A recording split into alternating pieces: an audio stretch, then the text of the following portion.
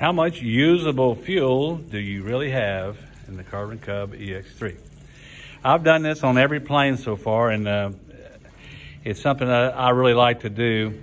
Now, obviously, I'm just weighed the plane to get the final weight and balance on it. Getting ready to. So what I'm doing is finding the true unusable fuel. Now in the Carbon Cub EX3, they say the usable fuel is 39 gallons out of 44 gallons. You got 22 gallons on each wing with both tanks in each wing. And they say 39, so you got 5 unusable.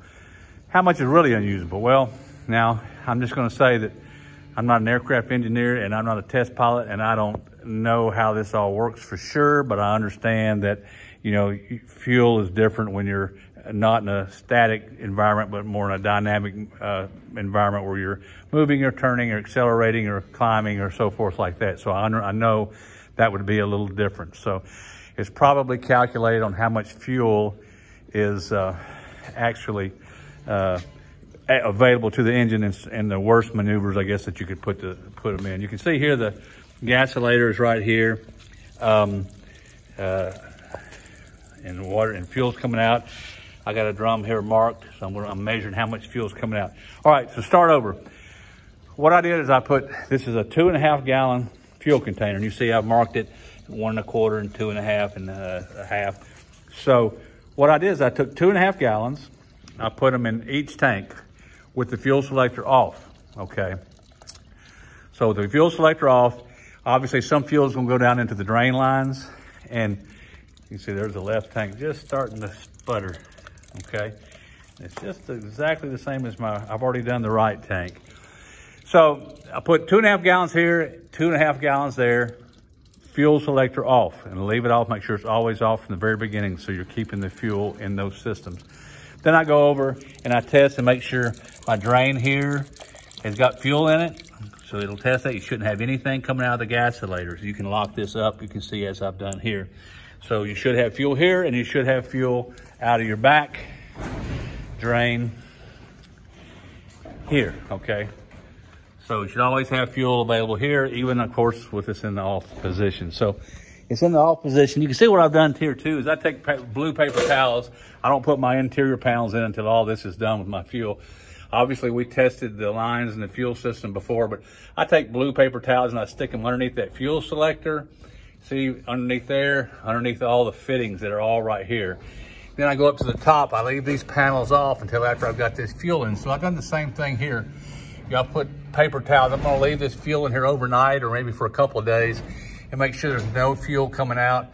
Obviously these would probably leak immediately and you can run your finger on them and see the blue.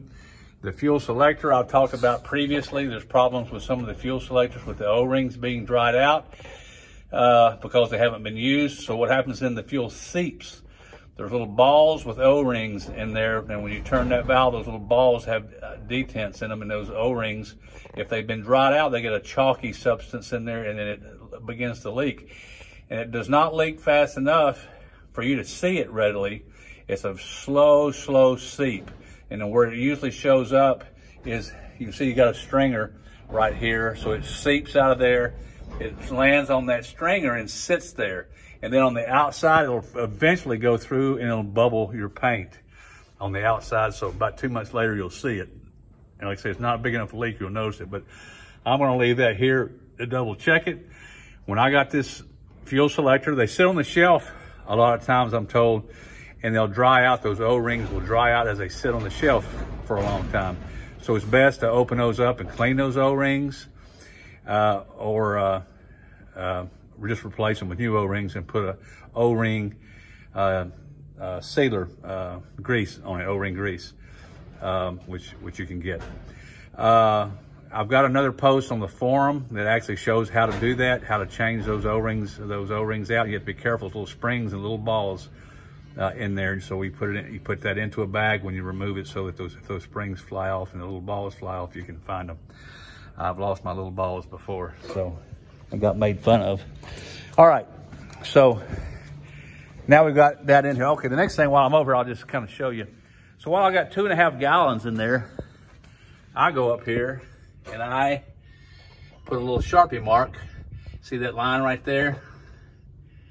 That little blue line, that was 2.5 gallons exactly. And I did the same for the other one. So in each case, I know where 2.5 gallons is. This is a level flying position. So that's kind of cool. I know exactly where 2.5 gallons is. Now, I put 2.5 gallons in each tank. Now this one's on the left tank. Then I go in and take the fuel selector. I turn it to the right tank, and I came over to the gasilator, and I drained all the fuel out.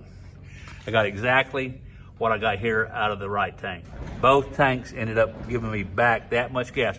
I put this much in there, I got this much back out, and when you figure it all out, which I'm not smart enough to do without a calculator, I put in the left and right, I put 2.5 gallons each. I got back 1.8 gallons.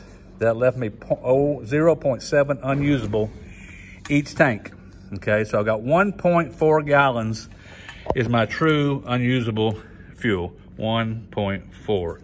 Okay, now I know they say 5, and I suppose you should plan for 5, but if you're ever really worried about it, or if you ever want to test it out over the airport or whatever, 1.4 is the true unusable. So if you take that from 44, what does that give us? 42.6 usable instead of 39.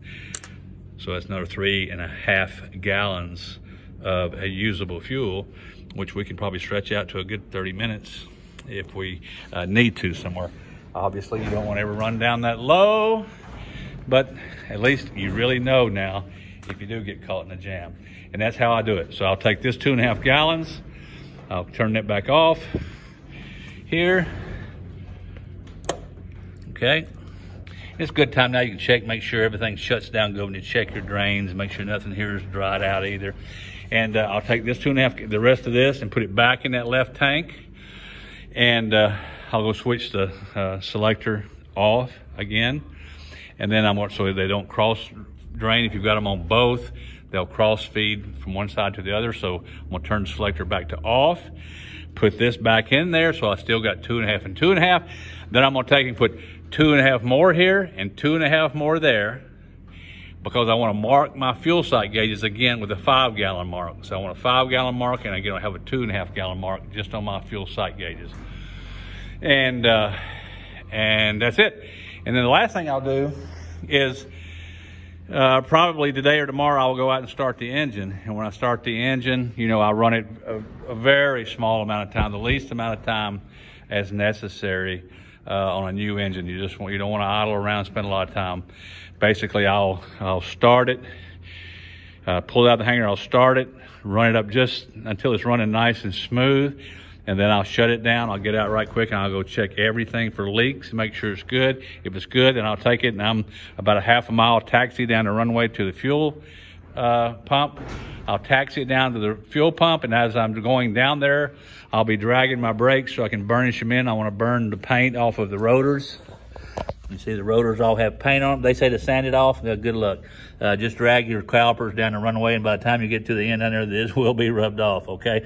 And at the same time, then you're burnishing your brakes in. So you just lightly drag those brakes all the way down the runway to the fuel pump, and then I get fuel. And now what I'm doing is I know I've got 5 gallons and 5 gallons. I've got 10 gallons in here total, right? Less the little bit I've used just in starting the engine and taxiing down there. Then I'll top them off. I'll go turn the fuel selector to off so that I'm not cross feeding again. I'll fill this one. I'll go fill that one. Then I'll go back and check, make sure this one didn't go down any back and forth. And I'll make sure it's completely topped off. And then I'll see how much fuel I put in the airplane. So obviously with the 44 gallons max, and I've got 10 already, then I should be able to put 34 gallons in them at the fuel pump, right? So that lets me know, do I really have 44 gallons in my tanks? So anyway, that's the way I do that, and I think it's pretty cool. And I've always liked knowing exactly what it'll do. I'm not wondering, right?